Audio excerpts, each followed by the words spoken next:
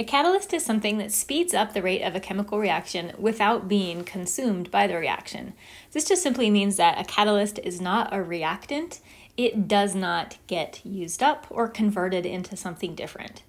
A catalyst works by changing the reaction mechanism, which ultimately has the effect of lowering the activation energy for the reaction. Let's draw a couple of energy diagrams to show what this means. So let's say, for example, we had a reaction with this sort of energy diagram. Here's the energy of the reaction versus time.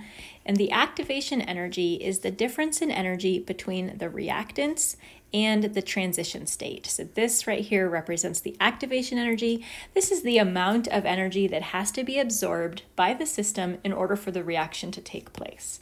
Let's just say that this is the energy diagram for an uncatalyzed reaction.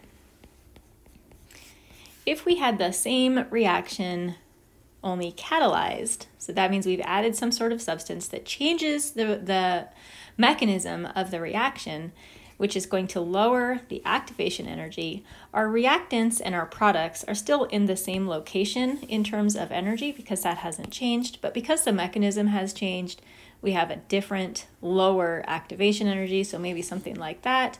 And this part represents the activation energy of the catalyzed reaction. So for this catalyzed reaction,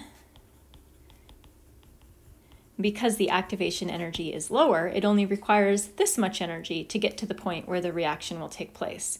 And this is why catalysts speed the reaction up. It's much easier and faster for the system to absorb this much energy as opposed to this much energy, so the reaction proceeds at a much faster rate.